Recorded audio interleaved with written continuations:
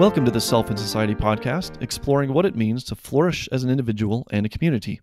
This is your host, Ari Armstrong. Music by Jordan Smith, cjsclassical.com. I hope you'll subscribe via your podcast app or join my email list at ariarmstrong.com. If you enjoy the show, please help support it at ariarmstrong.com/donate. Our guest today is Timothy Sandefur. Thanks for being with us today, Timothy. It's a real honor for me to have you on the show. Thanks for having me on. Timothy is an attorney with the Goldwater Institute in Arizona.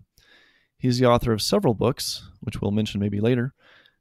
His most recent book, which we're here to discuss today, is The Ascent of Jacob Bronowski. And so my understanding is this drops in hardback today. We're recording July 31st, so congratulations. That's a big achievement. Thank you. Really glad to finally have it done.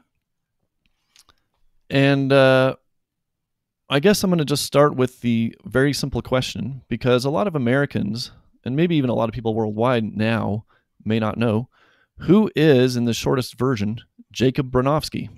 Bronowski is, he died in 1974, so Bronowski was a scientist, philosopher, and television personality who is best remembered today for his 1973 television miniseries, The Ascent of Man, which is a 13-hour-long documentary produced by the BBC on the history of science. But it also incorporated his thoughts on philosophy and art and history. It's really his magnum opus. And one of the reasons I wrote the book was because although everybody seems to recall The Ascent of Man, who was around when it aired, people aren't aware of the fact that he was really a polymath who did important work in science and the humanities and was just a fascinating intellectual. Well, he certainly was. Here's my quick list of things that he did in his life based on what you write in your book. He was a poet, a literary critic, a mathematician with a focus on geometry and statistics, a professor, a war researcher during World War II, a coal bureaucrat and researcher, a playwright, a public lecturer, a philosopher with interests in values, epistemology, and consciousness, and the TV talk show host and documentarian. So that's quite an extraordinary span of activities. Yeah, I can't remember if you mentioned playwright. He also wrote an opera. He helped prove that Australopithecus is related to human beings. He helped invent smokeless coal when he was working at the National Coal Board in Great Britain. So yeah, he just did an amazing variety of things. And here's a quote here's something that you quote from him in his book that I think sort of encapsulates his approach. It is the potential of man that we must explore. It is the fulfillment of man that we must seek. And that seems like a nice summary of Ascent of Man. Yeah, and Bronowski used this term, fulfillment of man, very consciously. He named his philosophy human specificity. That was the term he used. And what he meant by that was he believed in a sort of, you could say, an Aristotelian approach of trying to understand human nature and to extrapolate from that universal moral and social and political values to make the world better in the post-World War II era. So he fits in with that generation of post-World War II liberals, people like George Orwell or Hannah Arendt or W.H. Auden, who had experienced World War II and believed that the only way to prevent an even greater catastrophe in the future was to find a humanist ethics that would make way for scientific and technological progress, but also for philosophical advancement, which is to say a focus on reason instead of superstition, traditionalism, dogma, racism, collectivism, and those sorts of things. Okay, yeah, and that certainly comes through in Ascent of Man.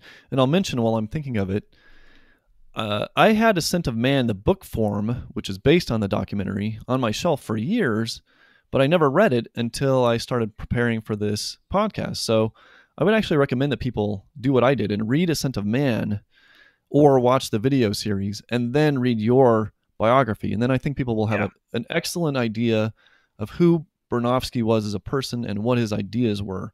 Yeah, I definitely agree with that. In fact, that's kind of how I discovered Bronowski. I was, I've been working on this book for 20 years. I first discovered Bronowski when I was a freshman in college through the book version of The Ascent of Man, which my grandparents had on their shelf in their home. And I read it and was fascinated by it and started to find Bronowski's other books. And it wasn't until years later that I finally got a hold of the documentary, which at that time was very hard to get. Nowadays, it's available on DVD on Amazon. But back then, it was available only on VHS and only at very expensive prices. So you could only find it at college libraries. So I managed to get a copy of it when I was a student at Hillsdale College, and a friend of mine and I would rent out the movie theater on campus, which you were allowed to do. And we would rent it out every week and watch an episode on the big screen. Oh, that's excellent. That would be a lot of fun. And the book version of The Ascent of Man is an almost word-for-word transcript of the series. Almost, not entirely, but Bronowski, what makes him so compelling as a television presenter is that he was such a good extemporaneous speaker that he could do these long segments of The Ascent of Man without any script. The Ascent of Man is scripted, but there are long passages, several minutes at a time, where they simply pointed the camera at Bronowski and he would just speak. And so it comes off with this spontaneous quality, which is really very compelling. And when you can simply transcribe that and turn it into a book, it shows you what an eloquent and an outstanding speaker Bronowski really was. And it contrasts very sharply with the documentary that came first, which was Civilization by Kenneth Clark, was the first of these mega documentaries in the late 60s and early 70s. And Kenneth Clark's documentary, Civilization, is very fine, but it's entirely scripted. I mean, you can literally watch Clark's eyes moving back and forth as he reads off the cue cards, and that can get very dull. Whereas Bronowski could simply talk to the camera for long periods and be fascinating throughout. Well, just last night, I watched the segment from Ascent of Man where he is at Auschwitz, and he's explaining some of his ideas of philosophy and science in that context. And it is, I mean, it's good in print. It's really interesting, but you don't get the emotional impact, or at least I didn't, until I watched it in video. Right. And it just, I dare you to watch it without. It's a very famous passage. Oh, yeah, definitely. It's a very famous moment in the series. BBC, or rather British television, deemed it to be one of the 100 greatest television moments of all time. And the story is kind of interesting. So Bronowski had relatives. He was himself a Polish Jew, and so he had relatives who were killed in the Holocaust. And so, but he had never been to Auschwitz before filming this episode. And he went there and walked around for a while, and he said to the cameraman, "We're going to have to do this in one take because there's no way that we can recapture the emotional impact of this moment." And so, what you see on screen in that episode is the one and only take that they did. And you can tell from the way the cameraman films the scene that he doesn't really know what Bronowski's going to do. There's one particularly dramatic moment where the cameraman has to zoom back very quickly in order to capture Bronowski moving. And that passage then of the series and of the book has been pretty influential. In fact, it appeared, it was quoted without attribution in an episode of The West Wing. You may remember there's an episode where Martin Sheen visits a former president played by the guy in Babe. Anyway, the former president is on his deathbed, and he leaves a letter of advice to Martin Sheen. And at the very end of the episode, Martin Sheen reads it, and what he reads is actually a quote from The Ascent of Man. Yeah, it's one of the most powerful moments of TV I've seen, and I will. So in addition to being on video for people who are interested, I'll try to put that particular clip in my show notes, which I'll do for this episode. I also noticed, just for viewers' interest, on my local library, you can get the series streaming with your library card, so people might want to check that out and watch this for themselves. I thought we would step back now a bit into his earlier life, and what I had no knowledge before reading your book about how interested Bronowski was in poetry and the arts. Mm-hmm. And you have this long story about how he fell in with this rather eccentric couple of poets and how that worked out fairly badly. But he considered himself a poet all his life, and he wrote poetry all his life, although he really gave up trying to publish it sometime around World War II. And he and his wife would write Christmas cards. They would make Christmas cards every year. Rita, his wife, was an artist, a sculptress, and a painter. And so she would design an illustration for the cover of the card, and then Bronowski would write a poem for the inside of the card. And they did this from about 1946 until his death in 1974. And that became his primary outlet for poetry. But he wrote poetry all his life, and he considered himself and wanted to be a poet early in his career. That's really was a major focus of his life. But it seems though, if you just look at his life as a poet, he was not very successful. No. But it seems obvious that his interest in poetry and his interest in language very much strengthened his work as a science educator. Absolutely. And led to that work. And so in Absolutely. a way, he was poetic in his approach to trying to teach the public science. Oh, yes. And I think that it really shows in The Ascent of Man. The Ascent of Man isn't just a masterpiece documentary. I would argue that it's the greatest documentary ever made when you consider at least the historical context in which it was made. I mean, obviously, a lot of the film technology is obsolete now, and some of the science he talks about has been outdated, or he got some details wrong and things. But I think that in context, I think it was the greatest documentary ever made. And one major reason for that is his poetic frame of mind. The episode we were just talking about, the Auschwitz episode, it has this marvelous literary design to it, where it opens up with a blind woman feeling the face of a man and describing what she thinks his face looks like. And at one point she says, it's not a happy face. His wrinkles are so deep. I thought they were scars at first. And Bronowski then goes on to use this as an example of how you can't really design a God's eye view of the world. We can only get true data from about how an object like a human face looks under different wavelengths of light, X-rays or microscopes, or at one point even makes a giant papier-mâché mock-up of the man's face and shoots a radar at it to show you what it looks like on radar. And the point being that there's no one God's eye view of things. These are different ways of getting at truth. They're all true, but they depend on the kind of questions you're asking. And he uses this as a springboard to talk about the Heisenberg uncertainty principle and to then go into his denunciation of Nazism as a dogma that promised absolute truths and absolute answers and finality to the world. And then at the very end of the episode, the camera shows these pictures of Holocaust survivors, and then only then do we discover that the man from the very beginning, whose face was being felt by the blind woman, is himself a Holocaust survivor.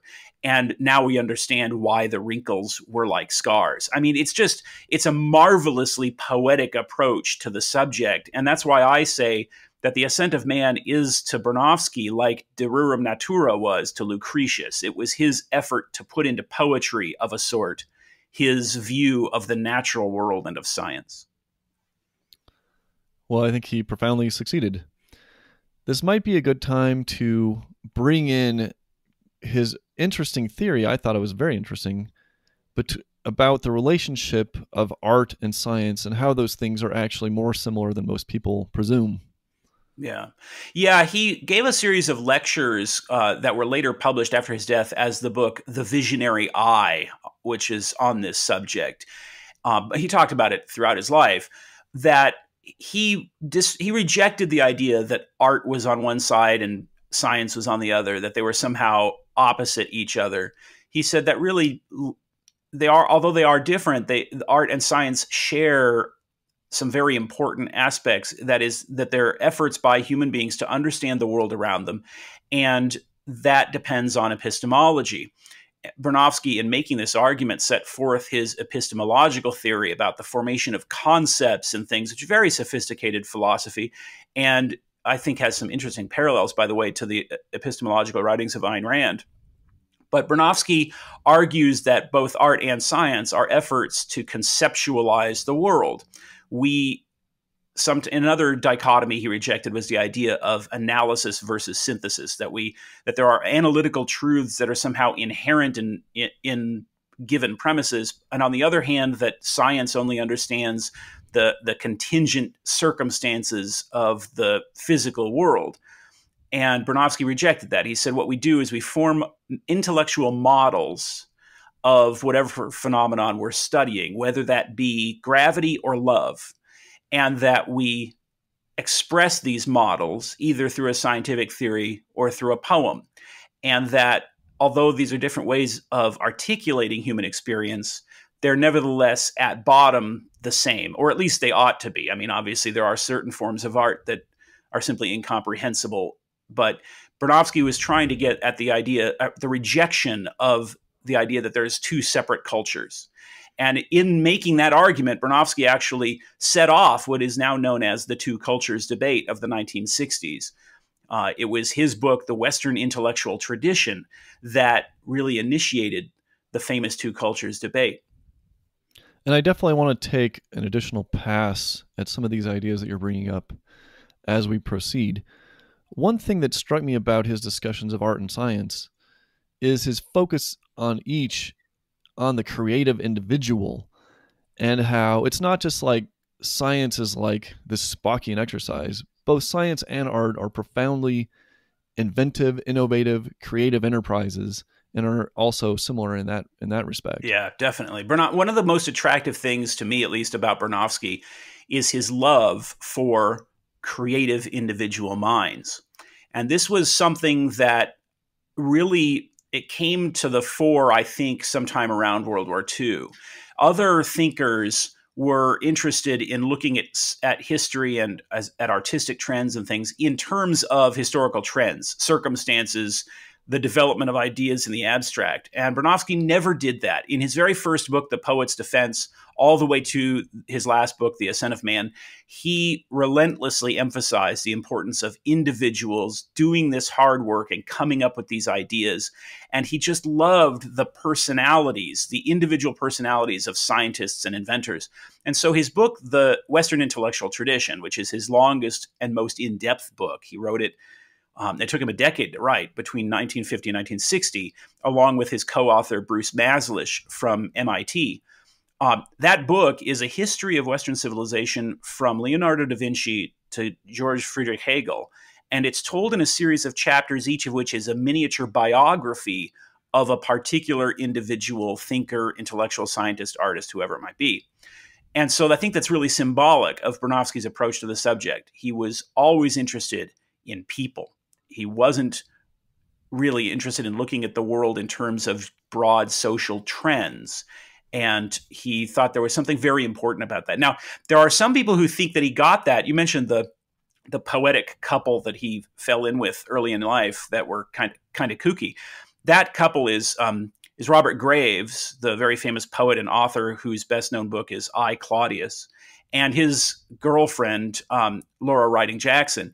And Laura Riding particularly was the opposite of this. She was very much a believer in broad social trends. And it's possible that that difference, that disagreement, was at the source of their falling out, which was so bitter and angry that Robert Graves actually later wrote a nasty poem satirizing Jacob Bronowski. It's fascinating to think that Robert Graves was undeniably the most famous poet in England, and to have him write this poem attacking you, and not only attacking you, but the poem denounces Bronowski for being a publicity hound and wanting to be on television. I mean, it's really rather remarkable.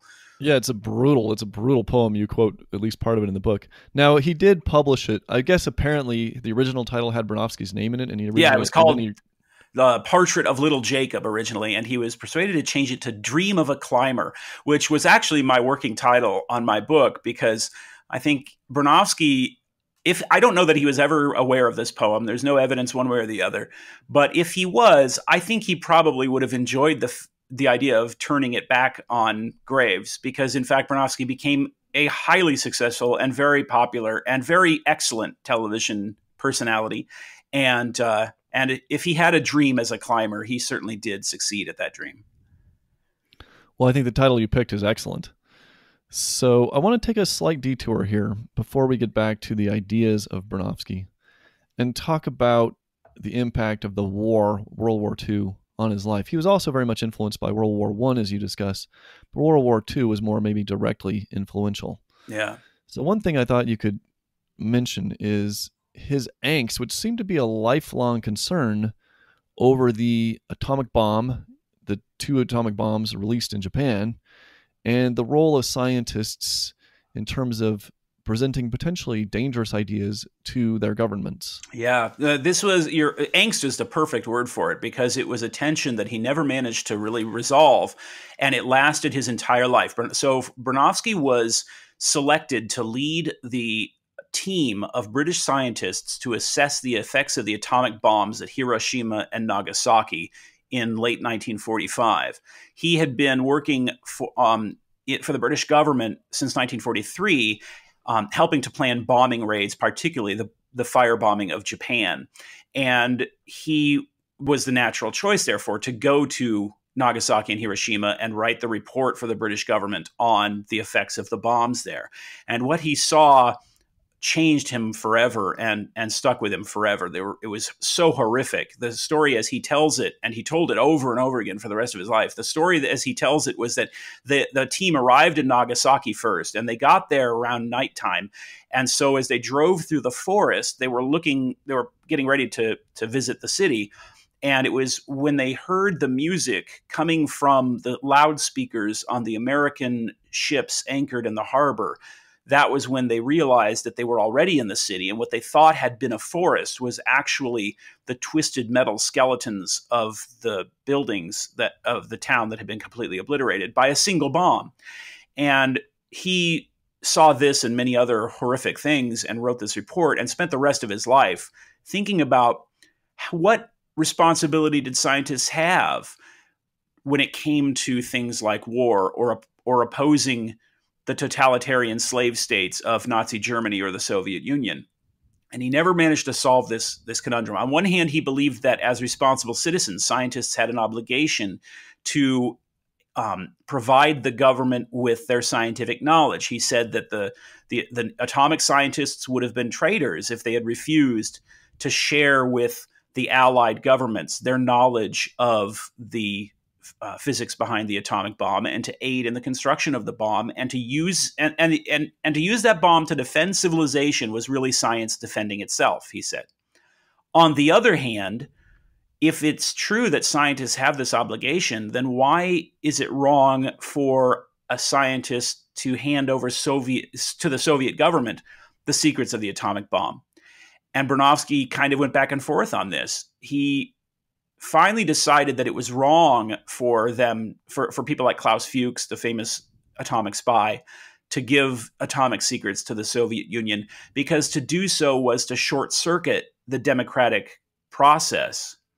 But that's not really a good answer, I don't think, because if that's what obligation does the scientist owe to democracy is what he really needs to answer. And although Bronowski seems to have believed that science can only really survive in a democracy, he never really sat down and made that full case. And so this tension always remains in his writings. On one hand, he thought that scientists owed an obligation to their society, but on the other hand, he really respected scientists who refused to participate in war work. And so when Vietnam came along, he really struggled with this because scientists were objecting to the use of their discoveries in the Vietnam War. And in 1970, he gave a speech, which was his most controversial speech, The Disestablishment of Science, in which he urged scientists to have no relationship to the government, to refuse to work for government-funded science projects, and to essentially go on strike until the governments of the world agreed to simply hand over their money in a single grant and allow the scientists themselves to decide what to do with that money.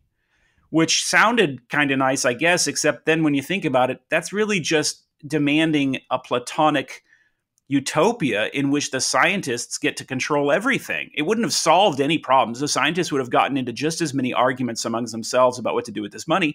And as one member of parliament pointed out, Bronowski was essentially arguing here for a dictatorship of the proletariat. I mean, that argument, you can see why he put that argument together, but it was a failure of an argument. And he never really managed to resolve that in his mind about what exactly the responsibility was of a scientist toward the government in time of war or Cold War.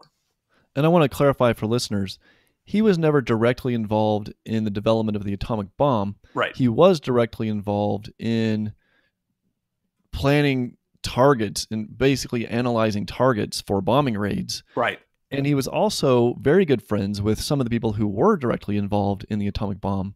Right. And especially so, Leo Szilard, the inventor of the atomic bomb, who became Bronowski's close friend in the 1960s. And for the last year of Szilard's life, they worked together at the Salk Institute near San Diego. and Szilard also was very much torn about the use of his ideas and technology in the development of the atomic bomb. Szilard is a fascinating man, and in my personal opinion, he's one of the two people who literally saved the world in the 20th century, the other one being Winston Churchill. Szilard came up with the idea for the atomic bomb while he was crossing a street in the 1930s. He had read a newspaper story in which a famous British scientist had said that it would be impossible to split the atom. And Szilard was the kind of guy who liked to rebel against that sort of categorical statement. And so he tried to think about how you could do it. And by the time he had crossed the street, he had come up with this idea that if a neutron could penetrate the nucleus of an atom that was large enough, and that broke it apart, and then the nucleus released two neutrons that could do the same, you would have a chain reaction, and that was the science behind the atomic bomb. And his first reaction was then to go and try and patent this idea so that nobody else could ever use it. And he spent the next years traveling across Europe trying to persuade atomic scientists, most notably Enrico Fermi, not to publish their results because he was afraid that these Nazis would exploit this opportunity and build an atomic bomb. And indeed, the Nazis did try to build an atomic bomb. So Szilard failed in that effort, and so he turned around and wrote the famous letter that Albert Einstein signed to Franklin Roosevelt, urging him to start the Manhattan Project.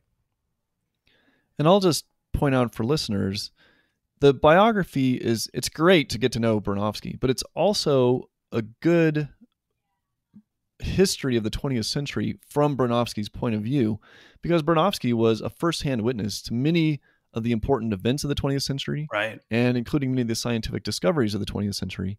And so it's also interesting as a just here's what happened. He's a 20th century man, and here's what happened during his lifetime and what he witnessed and was directly 20th century involved man in. is the perfect phrase for it. In fact, one of the last interviews he gave was published under the title 20th Century Man because, as you say, he was involved somehow or knew the people involved in virtually everything interesting that happened in the 20th century. Everything from the discovery of DNA to the poetic revolution of T.S. Eliot and E.E. Cummings. I mean, it's just fascinating.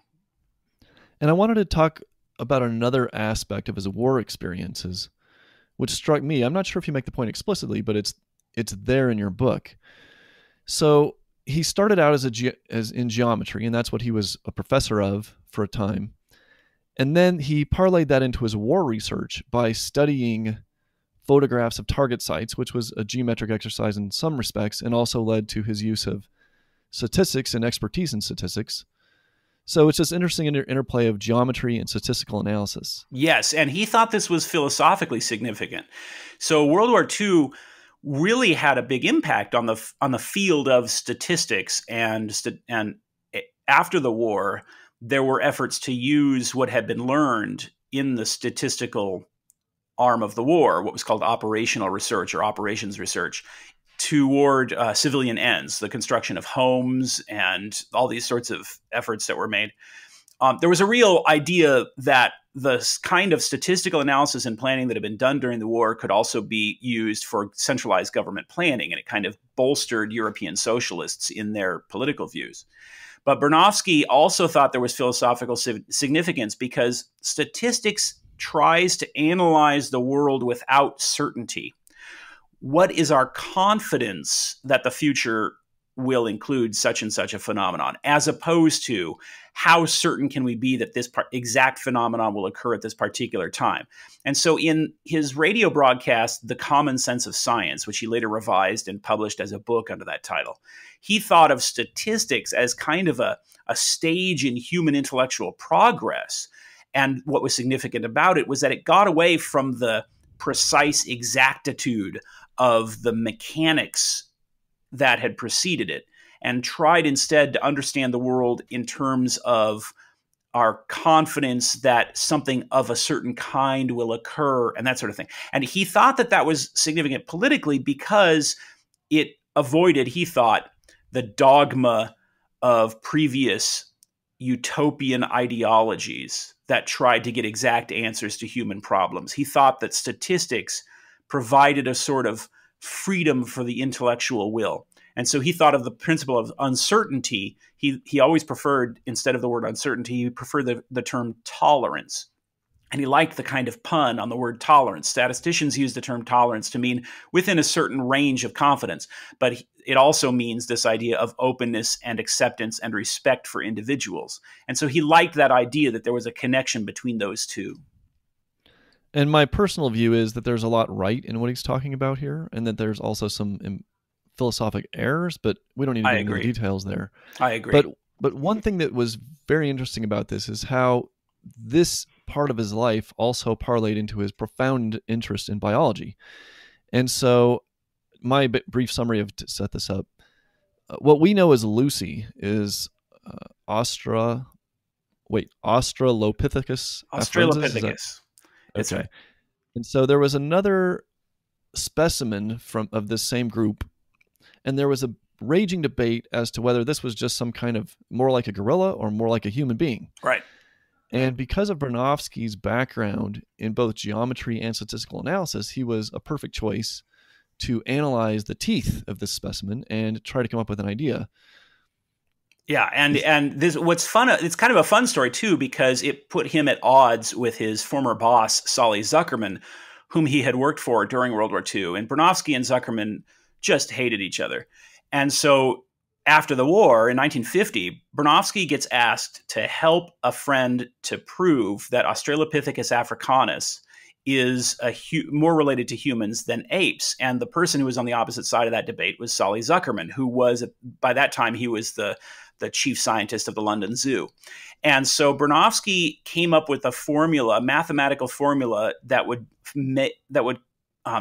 being a geometer, he was able to do this, to model in a 3D way the teeth of this skull called the Tong baby. And he was able to put it together and show that it fell more within the range of human teeth than chimpanzee teeth. And it is today, although there's still debate about exactly where on the evolutionary tree Australopithecus africanus belongs, it is generally accepted that it was closer to human beings than to apes. And Zuckerman could just never accept this. He went to his grave convinced that Australopithecus africanus was not related to humans. And he wrote a memoir in which he just traduced Bronowski, he said that Bronowski never did anything important, but only came up with clever ways of doing things that had already been done by perfectly adequate methods. Which is amusing, but also is kind of true. Bronowski loved to come up with clever new ways of doing things, and he would publish chess problems or mathematical puzzles in magazines. He just loved to come up with these things. My favorite example is when he published an article in Scientific American in 1960-something, showing how you could prove the theory of relativity by using the Pythagorean theorem. It's just brilliant, but I mean, not particularly groundbreaking research, you know. Yeah. Well, your book is filled with these sort of stories of personal conflict and clash. And it's really interesting and sometimes humorous and sometimes maddening. Yeah. So based on the book Ascent of Man, him doing this early work in biology was a major turning point in his life, because he started to think about, where did we come from? Who are we as human beings? And this seemed to mark a new course in his career, a new path in his career. Well, that's how he tells it. According to Bronowski, after World War II, scientists were so horrified by what they had seen and how they seemed to feel themselves involved in the bombing of Hiroshima and Nagasaki that they preferred to turn their attention to biology. And he uses Leo Szilard and himself as examples of this. But the true story is actually more complicated than that. In fact, Szilard left atomic physics because he was denied a security clearance as a result of his political beliefs. This was the 1950s. And there were many scientists who had absolutely no regrets about Hiroshima and Nagasaki. Robert Oppenheimer very famously said, after Trinity, the first test of the atomic bomb, he is quoted as having said, "We're all assholes now because scientists had participated in creating this horrible weapon." But in fact, there were many other scientists, people like Teller, who had no objection at all to atomic weapons if used in defense of democracy. So it's a little bit of a hastily told version of the story. And Bronowski did not go into biology right after World War II. He began almost 10-year career as the director of research for the Britain's National Coal Board. Now, it is true that there was a boom in biological research after World War II, and this is particularly due to some physicists who did turn their attention to the question of, in the title of the most famous book of the era, what is life, and try to find the molecular basis, the atomic basis of life. And of course, they succeeded brilliantly with the discovery of DNA, the structure of DNA, by James Wilson and Francis Crick, whom he knew. Yes, Bronowski he was Wilson. I'm sorry, Watson. Did I say Wilson? Watson was married at Bronowski's home. He was visiting La Jolla, visiting the Salk Institute, and with his girlfriend. And Bronowski, they decided they want to get married. So Bronowski was his best man, kind of a spur of the moment wedding. Bronowski's secretary arranged the wedding, and Bronowski was Watson's best man, and he was very close to Francis Crick. Crick was a young, iconoclastic scientist, a brilliant both in physics and in biology, one of the greatest geniuses in the 20th century, no question at all. And he was an early recruit to the Salk Institute when it was first being set up. And later on, after Bronowski's death, Crick took over Bronowski's office, and it was the most exciting part of writing my book was the opportunity to interview him in his office and see sitting on his desk the same model of the human brain that Bronowski used in the last episode of The Ascent of Man. Wow, I didn't realize you'd done that. So that's outstanding. The only Nobel Prize winner ever to buy me lunch. Wow. I did have tea with the Nobel Prize winner, but he did not buy me lunch. So I want to shift briefly into, well, not briefly, I want to shift into a more concentrated look at Bronowski's major ideas, many of which we've already brought up in an historical context, but I just want to focus more squarely on some of these. So the first one hopefully is fairly easy. Explain to us why, in Bronowski's view, science education of the public in particular was important. Well, so Bronowski was very emphatic that when he talked about science education, he did not mean the findings of science. He didn't mean teaching people just, how atoms work. What he really thought was crucial was that people develop the intellectual tools and the style of reasoning that we today call the scientific method as part of their personal approach to answering questions about life's problems. And that was crucial, especially in a democracy, because in a democracy where the people are in charge of the future and of policy, it's crucial that they have a certain skepticism and a demand for evidence that is at the heart of the scientific enterprise. Now, Bronowski was writing in the 50s and 60s at a time when, Sputnik was being launched, and there was this real sense that the West was behind in science.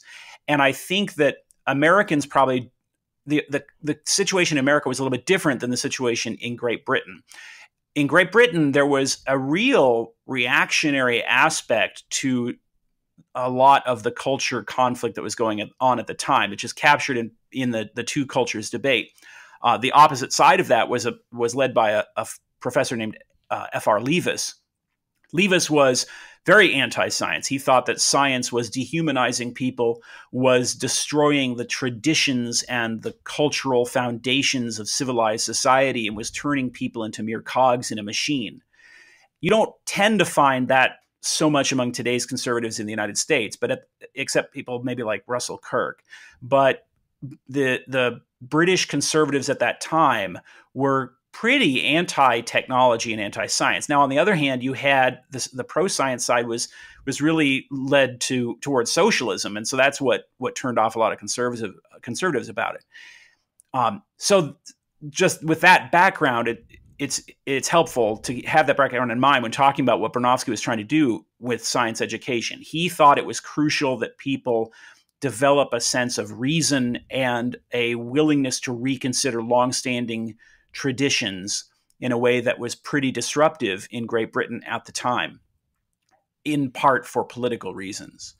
Now, what he meant by science education was not to the exclusion of the humanities. Of course, Bronowski firmly believed that science and the humanities went hand in hand and had to be taught together, and that we should encourage the development of art and poetry and literature that celebrated or at least understood science. And he was very much afraid of this rise of anti-science literature in the 50s. And what he meant by that was literature of the James Bond type, or the Mike Hammer type, or the comic books of superheroes.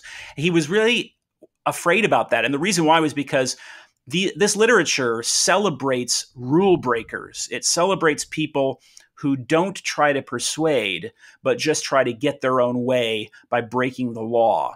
And he thought that was a very dangerous attitude to encourage in people. This sounds kind of quaint by today's standards to say, oh gosh, comic books are a threat. You know, it sounds so silly. But what he meant by that was he was afraid of the rise in the society of a culture that celebrated the strong man. He thought that kind of attitude would encourage the rise of a future Hitler. And I think there's some merit to that. He was very concerned about vigilantes being celebrated as good guys because they didn't bother to worry about things like search warrants and stuff. To celebrate that would encourage people in the long run to vote for politicians who had contempt for democratic institutions. And contempt for the intellectuals. Yes, and contempt for the use of reason to solve social and moral problems. Well, this is a good transition point into Bronowski's socialism because, well, it's no secret, you and I are not socialists, right, and very critical of socialism. Right. And we view socialism as a pseudoscientific approach to social science, and yet he seemed to think that socialism was in the scientific vein, as was the rest of his science. Yeah. So, but at the same time, his socialism was not the socialism of Hegel or Marx. Definitely not. And so I thought we'd talk about what his views were in those areas and how they were actually in some ways closer to our views. Yes, and I tried very hard in the book not to either try and twist Bronowski to sound like a libertarian like myself, or to caricature his socialist views, because I think that's an easy thing for a libertarian to fall into. Bronowski has to be understood as one of these British socialists of the Bertrand Russell, George Orwell variety, as opposed to the Marxist or Hegelian, almost mystical Germanic variety. So what I mean by that is that we have to remember that, especially going through the World War II crisis, a lot of Europeans were of the view that the choice was between socialism on one hand and fascism on the other. And between those two, the choice was socialism because it was at least pro-civilization, whereas fascism was anti-civilization and sought a permanent, unchanging state. Socialism at least promised social and technological progress. But the other difference is that the socialism Bronowski embraced, and he says this quite explicitly in his book on William Blake, the socialism that he endorsed was fundamentally anti-Marxist because he thought of it as an individualistic philosophy. And what I mean by that is it was really more like welfare statism.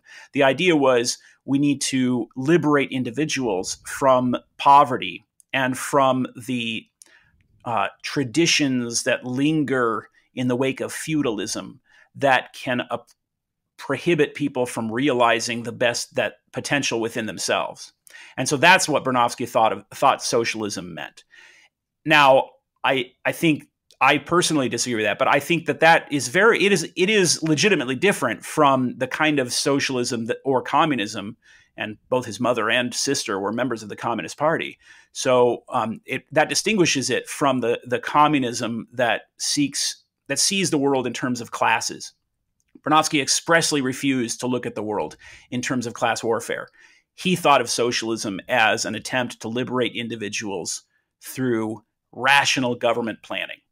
Now, you and I, one reason why we consider socialism to be pseudoscientific is because we have the benefit of the writings of people like Friedrich Hayek and Ludwig von Mises, who showed why centralized government planning as a scientific matter cannot succeed.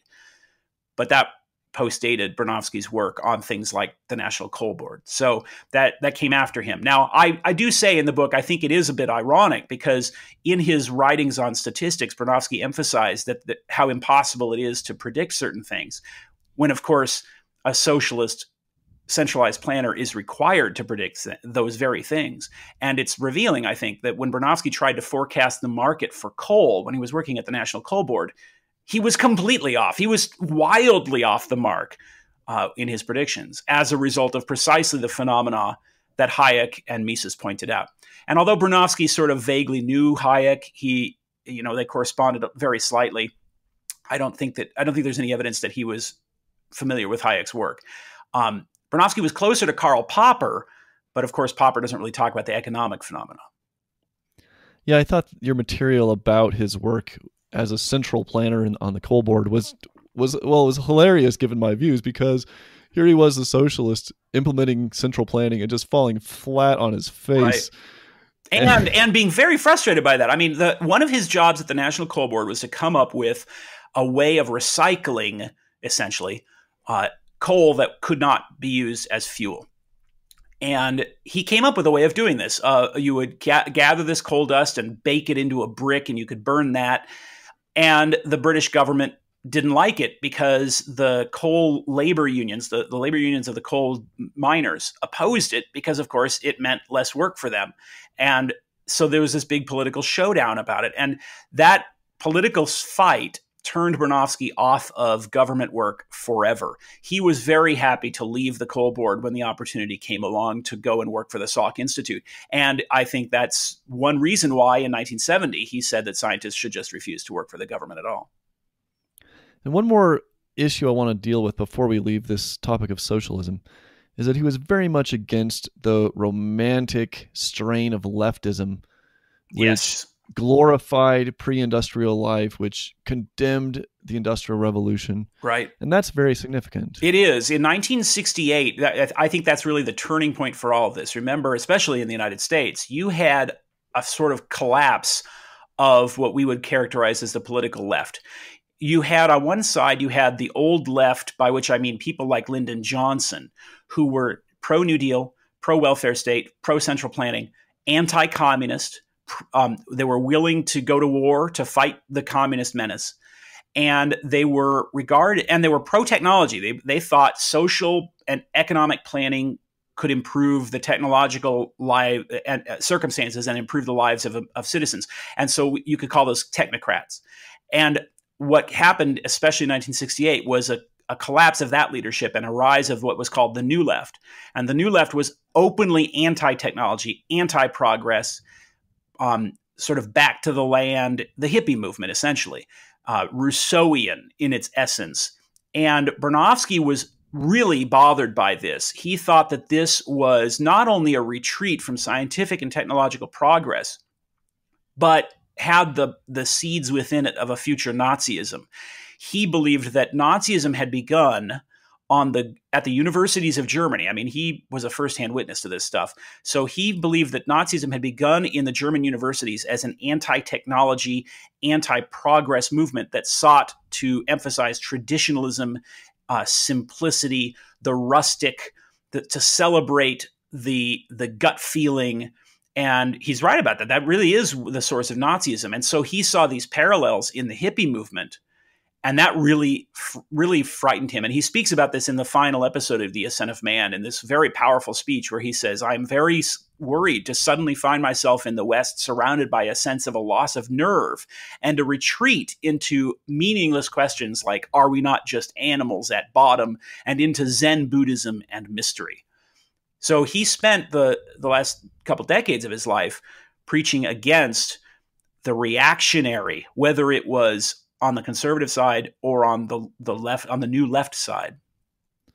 And there are certainly some important lessons there for us today in our current debates.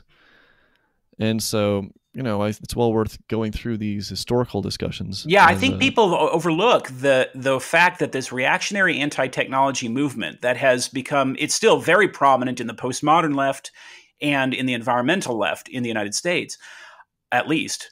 I think people overlook the fact that those, although we regard those as left-wing movements, are actually right-wing in the essence, in the essential qualities of being anti-civilization and anti-progress. You know, the pre-Nazi German philosophers, the Romanticists of the late 19th, early 20th centuries, they distinguished between what they called civilization on one hand and what they called culture on the other.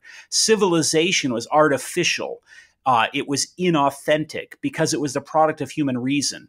But culture was supposedly more authentic because it arose from the spirit of the people, from the gut, from what D.H. Lawrence called passional morality as opposed to mechanical morality. And those sorts of things, those are fundamentally fascist and right-wing views, even if they might be articulated by people who consider themselves to be on the left. And Bronowski was very right to ring the alarm bell about that, in my opinion. Well, the phrase blood and soil comes immediately to my mind. Yeah, right. So let's switch to his views of epistemology. And you've discussed this in some respects as him being opposed to a, quote, God's eye view of reality and how that's impossible. And in my, just to give you a brief summary of my take, I think he's very right about some of these issues and rather wrong and overly positivistic in certain ways. Yeah. And yet, I think this insight that our knowledge is bounded, I'm not sure that's his phrase, but that's how I would interpret it. And I think that's a crucially important insight, which also relates to his idea that all knowledge is individualistic in a certain respect. Yeah, and I couldn't get too into this in the book because I was afraid that that it would get so technical that only specialists might understand it. Bronowski. Let me give the big picture first. So Bronowski talks about this idea of tolerance being a crucial value precisely because he thinks that freedom is threatened by excessive certainty. Now, that's a view that you find in a lot of writers of the period, people like Popper, for example. And I think that's fundamentally wrong, but of course you can understand why they would think that. They're afraid that if I'm absolutely certain that such and such is true, then there's nothing to stop me from forcing that on other people. And so Bronowski emphasizes the lack of certainty as what he thinks is an opportunity for a defense of political liberalism. And on a deeper level, he thinks that our inability to understand the exact nature of the world around us, thanks to things like Heisenberg's uncertainty principle, or the Gödel's theorem, or later on quantum mechanics, our inability to absolutely predict the future opens a realm for free will, which I think it's ultimately a failing argument. It's a very interesting one, and I sympathize with the effort, but I don't think it actually works in the end. But Bronowski believed that absolute certainty was a threat to individualism and a threat to political freedom. And so he emphasizes the scientific data that suggests that we can't really be absolutely certain about the world. I think we're basically on the same page in our views on this. Yeah. To me, the main distinction is between a dogmatic approach to knowledge or a faith-based approach to knowledge, right, and a reality-based approach to knowledge. That's right. And I think there are parts in Bronowski's writings and speeches where he does make that point. And I think that there's some ambiguity there. So I can't say that Bronowski is absolutely wrong on this. I just think there should have been a little bit more clarity on that point. So just by way of background, you and I both have an interest in the ideas of Ayn Rand, right, and you continue to write for the Objectivist Journal concerned with Ayn Rand's ideas, the Objective Standard. And you have there's no mention of Rand in the book except for a couple of footnotes, and you say that Bronowski scoffed at when somebody compared his epistemological views to those of Rand. Now, that's secondhand information. I don't know that for sure, but a person who knew Bronowski told me that when he heard that Theodore Roszak in his book, The Making of a Counterculture, had said that Bronowski is similar to Rand, that when Bronowski heard about that he was mortified. I then followed up with a question, well, did Bronowski ever read Rand? And the answer was no. So I don't know how much confidence to have in that report. But in any event, I do think Roszak is right. It's in some footnotes in Roszak's book. And I think he's absolutely right that Bronowski's defense of individualism, including even ethical egoism in some respects, and his defense of reason and progress and science and so forth, all of those things, and his epistemological views, I think, are parallel to Rand's. Well, in some respects, yeah, and I have no reason to think that Rand ever read Bronowski or was familiar with his work, though maybe she was, I don't know. But in some respects, they are strikingly similar figures. In other respects, they are just polar opposites. So Yes. it's kind of interesting to read it through that lens too. Absolutely, absolutely, and I think the closest that they get is in epistemology. When you read Bronowski's Common Sense of Science, particularly, which is one of his most fascinating writings, it's one of those books that is deceptively simple. That was his term. It's 100 pages long, maybe, and yet it's so deep that you read it, you can enjoy it just as a casual reading. But then when you sit back and read it again, there are layers to it that are really fascinating. His view of concept formation is very similar to Rand's. I think the one final issue, yeah, I agree. There's some striking similarities and some quite distinct differences. The one final note on this subject that I'd like to hit is his opposition to the philosopher David Hume. And this comes out in a couple of ways, both in Bronowski's theory of induction, Yeah, as a induction in the context of logic and deduction, and the idea of the is-ought dichotomy and the relationship of facts to values. Do you have anything else to add on that point? no, I think that's good. I think one of the great misfortunes, I think, is that Bronowski never really completed his writings about induction and his defense of induction against the Humean challenge.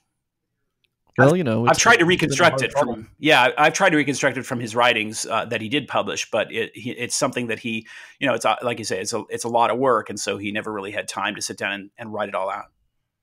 Well, I think he had some good leads, and so that was very interesting to me. Yeah, Also, I think what I think is the most interesting insight on his part is he uses very emphatically this idea that for something to exist means for it to persist through time.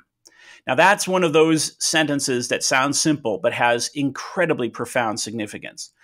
If the problem, the fallacy in the critique of induction, which is, the critique of induction is that it's a mere prediction of the future and that we can't know that the sun will rise tomorrow just because it has risen in the past, because that's sort of a post hoc ergo propter hoc thing.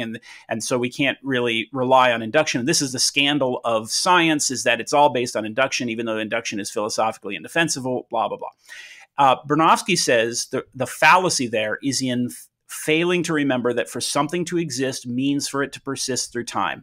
What that means is, for me to say that, for example, this microphone exists is itself a prediction, because that is, to say that it exists means that it is going to persist through time, even if you're just talking about the tiniest little nanosecond in the future. And therefore, to deny the validity of induction is essentially the same thing as denying existence itself. Instead of just being a mere prediction, what an induction does is we're creating a model that explains its behavior. And so therefore, it's really an exercise in identity, not in prediction. What we're doing is we're saying the reason the sun rises is because the earth is revolving around it. And that explains why it is going to revolve around it tomorrow, and therefore the sun will seem to rise. And that is not philosophically invalid. And so science is really a combination of induction and deduction working together. And Rand, of course, makes a very similar argument that all of our knowledge really is a combination of induction and deduction, and to deny the validity of one while accepting the other is fallacious. And it's bound up with this recognition that our knowledge derives from our sensory perceptions of the world around us, and that has to do with perceiving things existing over time. Yeah. And so, yeah, all of that I thought was really fascinating, if in Bronowski somewhat underdeveloped. Yeah, I would like, if I ever had time, I'd like to sit down with his writings on induction. He published only 2 articles, and then in his archives, which are now at Jesus College, Cambridge, there are notes that he began putting together for a paper that he delivered at the British Science Association in defense of induction. I'd like it, if I ever had time, to try and sit down and really work out Bronowski's theory of induction, but I don't know if the material is all present. Well, I'll just point out for some listeners a comparison a compare contrast article about the views of Rand and Bronowski might make a great article for somebody. Definitely.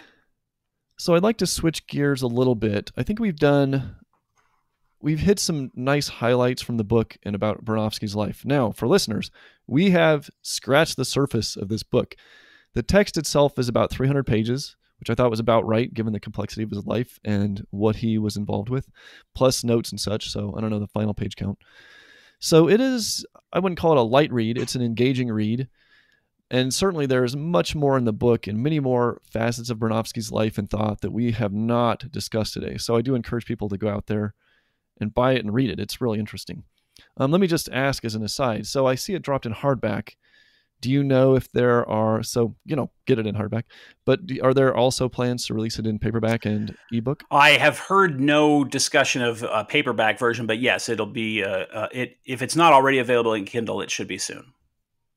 Okay, so I'd like to switch gears a little bit to your involvement with this project and how it came to be. So from what I understand, this was some 20 years in the making. So how did you get interested in this beyond what you've said, and how did you come to complete it? Yeah, well, as I mentioned, I read the book of The Ascent of Man, and then I got his other most famous book is Science and Human Values that he published in the 1950s. And from there, I just started reading everything I could get my hands on, and I discovered that nobody had ever written a biography of him. This would have been my junior or senior year in college. And so I decided, well, I should give it a shot, and I, of course, had no idea what I was doing or how to do something like this. And so I began gathering material in college and then later in law school. And I kind of with the kind of bravery that only comes to a person who has no idea what he's doing. I asked if I could interview Francis Crick, and Bronowski's widow, Rita, was still alive at the time. She died in 2010. So I got to interview her in the Bronowski home in La Jolla, where, by the way, the last episode of The Ascent of Man is filmed. And it was fascinating that she had changed almost nothing. I mean, you walk onto it and it's like being on a set, and I got to know several people who had known Bronowski over the years. And then I did a lot of archival research by mail. I just would write away to these libraries and ask them, can you photocopy and send me this material, which takes a very long time. And then I had life, I had law school, I had my legal career, I had other books to write. And so I would just tinker at it in my spare moments and finally got it finished. So it was really a labor of love on my part. And it was very challenging that nobody had ever written a biography of him before, because that meant that I didn't even have a bare chronology to work off of. I had to put together a timeline at the very beginning. And there are still parts that I really, to be frank, don't know anything about. A good example, I know nothing about his trip in 1967 to India to advise the government of India on their education policy. I suppose that I could have done more work to try and find something about that, but at some point, you just have to call it quits. Like you said, it's already 300 pages. How much longer? I mean, a biography could take an entire lifetime to write because it's the story of a life, right? But at some point, you have to draw the line. Well, I'm not an expert on writing biographies, but it strikes me as a large and profoundly important first step. And I will say, as far as being an expert on writing biographies, one thing I have learned from this project is to be very skeptical of biographies. Having written one, I now see how much of it is conjecture and how much of it is subject to the influence of personal biases. Now, I tried very hard to avoid biases, but of course, they're going to be in there. And the conjecture, I think they're reasonable ones, but I could be wrong. A good example of this is when he was very young, Bronowski went to a school in London, and he was very unhappy as a child at this school. And he remembered years later one particularly cruel schoolmaster who made fun of him for his Polish accent. And I have his school papers, and it turns out that his teacher's name was Mr. Crump. And in the 1950s, when Bronowski wrote his prize-winning radio play, The Face of Violence, the name of the villain in the piece is Mr. Crump. Now, is that on purpose? Is that coincidental? I have no evidence one way or the other.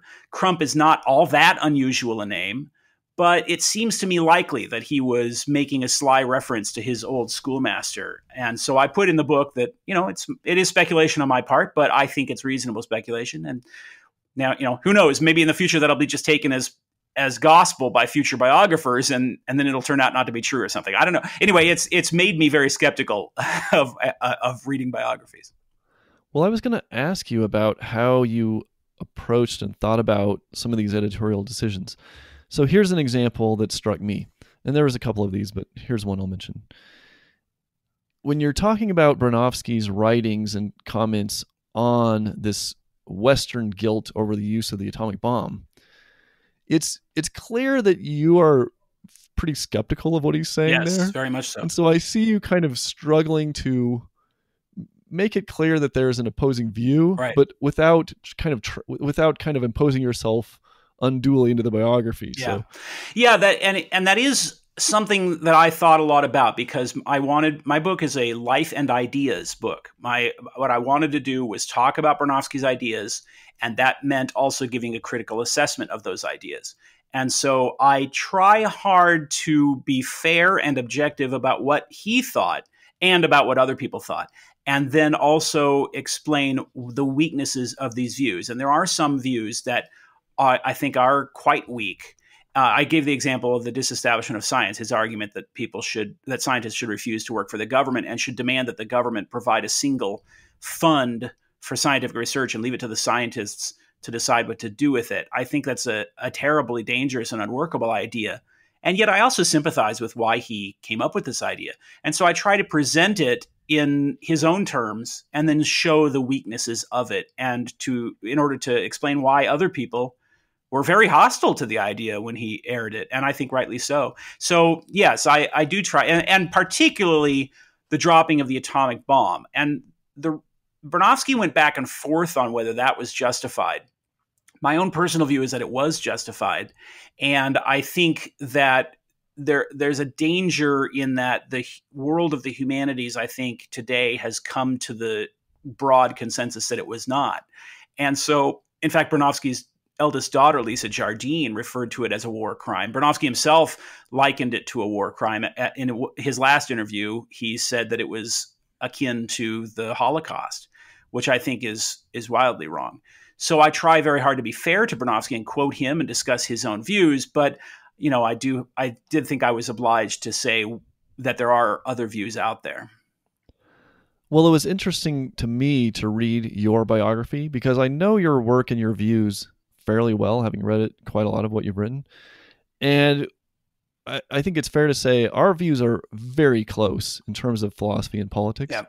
And so one layer of me reading the biography was, well, how does he approach this biography? Right. And to me, that was another layer of interest for me as a reader. One thing that bothers me is when I read a biography that uncritically just recites what the person thinks. A good example of this is there was a book about, Yuval Levin published a book about the debate between Thomas Paine and Edmund Burke, which is very fair to both sides. And it's a very concise and excellent introduction to their views, but there's absolutely nothing about what Levin himself thinks about it. And that really bugs me. So I wanted to have something in there that would be a critical assessment and engage Bronowski's views and try and say what I thought the best strengths and weaknesses of those views were, rather than uncritically reporting them. But on the other hand, I also very much did not want to be imposing my own views on him. So that was a struggle on my part, and I hope that I've succeeded. Well, my take is you are very fair and very thorough in presenting his views and making clear his views versus the views of critics. So I thought that was very successful. I am going to allow myself an anecdote here regarding the atomic bomb.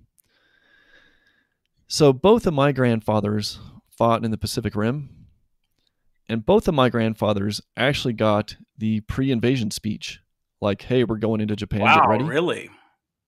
And if the atomic bomb had not been dropped, there is an excellent chance that both of my grandfathers would have been part of the invasion force. And there's a very good chance that one or both of my grandfathers would have been killed in that invasion force, which of course means that I probably owe my existence to the atomic bomb. Yeah. which is a very strange way to think about it. It And is. so, And now, one of what happened after the bomb was dropped was a book came out very shortly after the dropping of the bomb by Patrick M.S. Blackett, who was a friend of Bronowski's. He knew him. Blackett had been Robert Oppenheimer's physics professor, in fact. And Blackett was a Stalinist, an outright member of the Communist Party. And Blackett published his book saying, well, we didn't really drop the bomb out of military necessity. We dropped the bomb in order to intimidate the Soviet Union and to keep them out of Asia. And that has been really the go-to argument by a lot of people against the bomb. They say it wasn't necessary to defeat Japan with the bomb, and that it was really dropped as an act of the opening shot of the Cold War.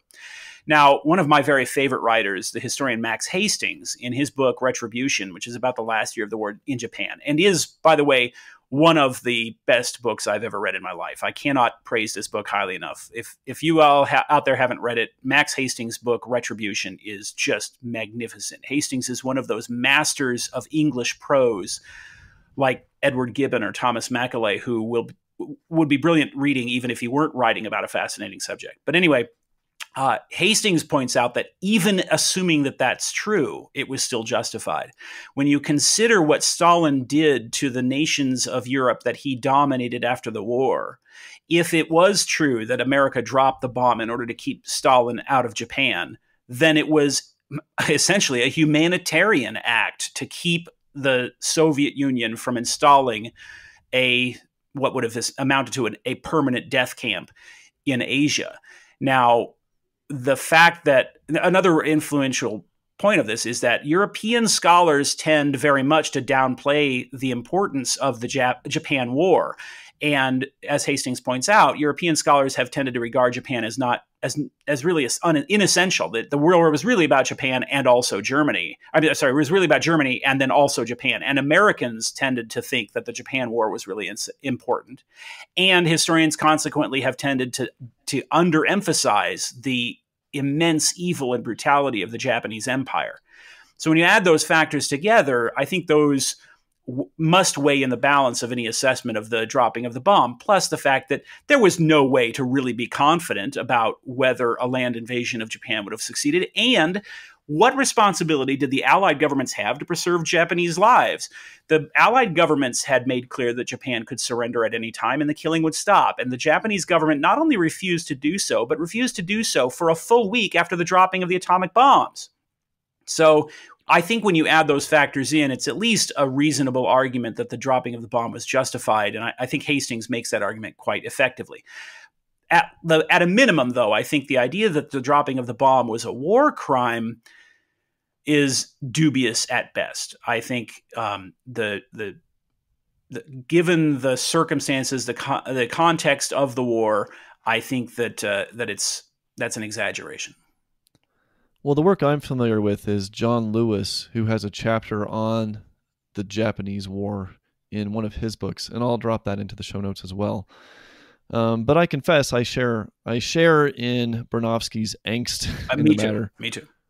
So no, there's no question that it's something that haunts us, and that's a good thing. In fact, after the war, Bronowski suggested that the United Nations should move its headquarters to Nagasaki and leave it there. Leave the city unrepaired, so that whenever you went to your United Nations meeting, you'd have to walk through the rubble. Which, is a wild romantic idea, but I think it emphasizes his belief that the bomb really should hover over our consciousness permanently. And he's certainly right about that. I don't remember that detail in the book, but that's a powerful idea. Yeah. I want to switch to our last segment, getting off of that super heavy topic, to something more personal. So I don't know if you like this or not, but I'm going to call this section The Ascent of Timothy Sandefur. So you've mentioned some of this, but just give us in a nutshell your background and how you came to be where you are now. I was born in Southern California in 1976. I went to college. Let me say I became a libertarian in my junior high years when I discovered the writings of Thomas Jefferson. I became obsessed with Jefferson, read everything I could get my hands on about Thomas Jefferson. And then I discovered Ayn Rand in high school, and then the writings of John Locke and Milton Friedman and other classical liberal scholars in college. I went to law school because I wanted to do work to defend private property rights and free markets and other similar principles in court. And I worked for 15 years at the Pacific Legal Foundation, doing that work before I moved over to the Goldwater Institute, which is headquartered in Phoenix, Arizona. And in the meantime, I wrote some books on constitutional law and private property rights and economic freedom. And then I recently published a book as a biography of Frederick Douglass, who's another hero of mine. I published that in 2017. And in the meantime, I was working on this Bronowski project sort of by the side. So was your first book The Conscience of the Constitution? No, my first book was Cornerstone of Liberty, Property Rights in 21st Century America, which was published in 2006, shortly after the Kelo versus New London eminent domain case was decided. It's kind of funny. I was at the Cato Institute for a conference, and David Bowes, the vice president of the institute, came up to me and said, "Hey, we're looking for somebody to write a book about property rights, and it has to be done by the end of the year." So that was like 4 months. And he says, "So, you have any suggestions who could write it?" And I thought immediately of that scene in Ghostbusters when the guy says, "When someone asks you if you're a god, you say yes." So I said, "Yes, I can do it," even though I had no idea how to write a book. And so managed to get it slammed together in 4 months. That was reprinted 10 years later in 2016, a brand new, completely rewritten version that I worked on with my wife. Okay, so that was my confusion. It was released more recently, right, in a newer, updated version. Right. Okay. I guess this will be my last question. Has Bronowski been a model for your own life? Very so I'm thinking particularly, I'm thinking about your own interest in poetry, your own literary criticism, your own art, your own work in that, in just first of all, when I just look at the books you read, what you post on Twitter and such, it's just this incredibly varied body of interest. So as I mentioned, I became fascinated with Thomas Jefferson when I was in 9th grade. And there's a line by the art critic Robert Hughes talking about Jefferson. He said that reading Thomas Jefferson, you can feel his intellectual enthusiasm on your face like a sunburn. And that's absolutely right. Jefferson was fascinated by everything in life and was a famous polymath. And I admired that so much that I consciously decided that I would try hard to be a generalist in my learning. And so ever since then, I've tried hard to monitor if I find myself reading too much of one subject, to then put it aside for a while and go to some other subject, just to try and make sure I stay balanced. And so that then coincided basically with my discovery of Bronowski, and he was doing the same thing. Now, to understand Bronowski's life, I had to learn about things like 20th century poetry and about the shape of Australopithecus teeth and all these sorts of other things, which was, of course, a joy for me because I just found it fascinating. So, yes, Bronowski was, I could say that I sort of grew up intellectually through Bronowski's work, and that has helped me to understand and learn about a wide variety of subjects. And some of it is not, you can't be interested in absolutely everything. I think some of the 20th century poetry that Bronowski was interested in, I think is frankly lousy. But he was of that T.S. Eliot generation that was trying to work out a new kind of poetry for the modern age. And some of it, frankly, is a failure, but some of it is great. Anyway, so yes, I definitely found Bronowski influential in the way that I approached life and my learning about things. And the effort, I always tried to make the effort when learning about whatever subject it might be to see how it interrelated with other things that I have learned or that I'm reading about. And I think it's a healthy approach to reading. If you're reading a book about something, don't just sit there passively and let the words enter your brain. Interrogate the book and try and find how it relates to other subjects that you're addressing. A good example of this, and I intend to write about this pretty soon, is there's a fascinating book on the philosophy of humor that came out some time ago called Inside Jokes by several authors. One of them is Daniel Dennett.